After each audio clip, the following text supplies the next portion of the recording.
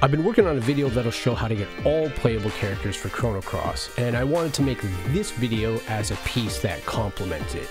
Skelly isn't the best unit by any means. I'd say he's probably about low mid-tier or so. Who knows, I could be wrong, but by all means let me know if I am wrong. I just haven't used him enough to make a strong opinion on how good he is.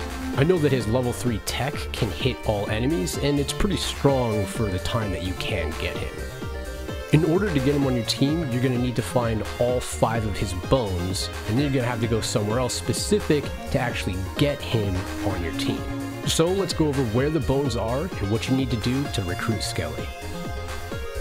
First, you're going to need to get the huge skull, and this is where we first meet Skelly and set off on the bone scavenger hunt. You can find the huge skull at Fossil Valley if you don't have it yet. The next bone you can find will be over at Goldove, and all you'll need to do is speak with this NPC right here that trades components for elements. She's right here next to the boat port. If you go into the trade screen with her, then exit out, she'll give you the Pelvic Bone.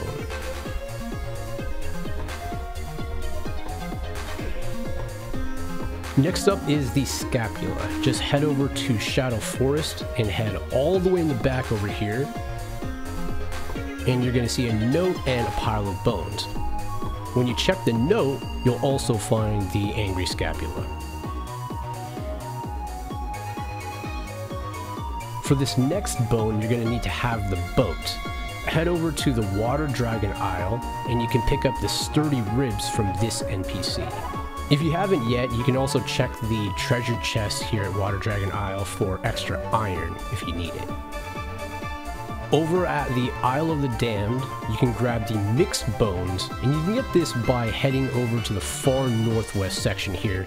Just head into this little cave and search while you're in it. If you don't search, you're not going to find the bone.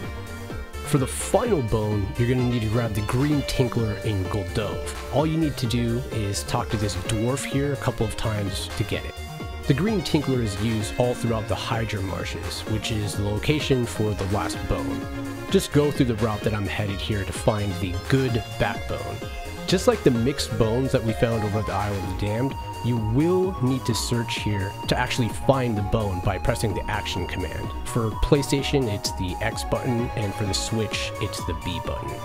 What's nice is that you'll know if you actually collected all bones when Skelly tells you he's all in one piece.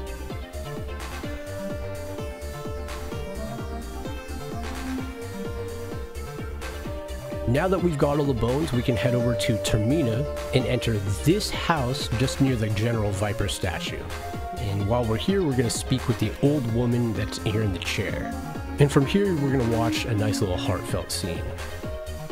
If you talk to Skelly, he'll insist on staying with his grandma.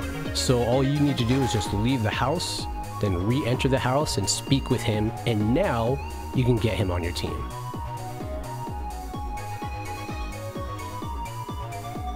If you're looking for a guide on how to get all characters in Chrono Cross, I'll have that at the end screen here once I upload it.